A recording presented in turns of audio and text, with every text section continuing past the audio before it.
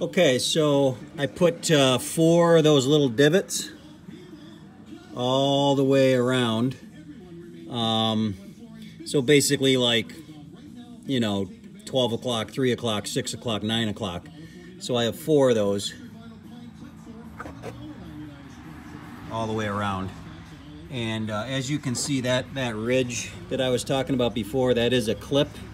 So that's like an inner clip that stays on the shaft. Then the bearing rides right there. So that should work out pretty good. I got the bearing cover off, as I said before.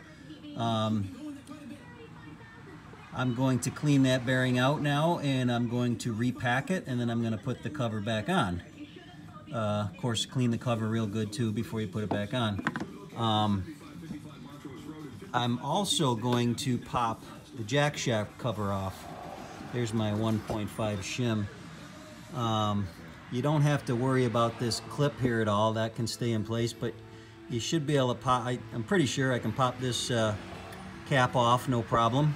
Used to do it on my Apex. I don't see why not.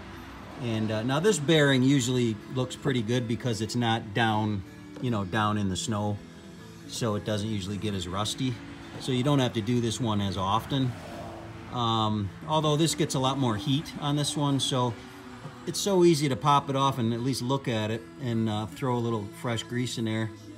It's a good thing to do for maintenance. Okay.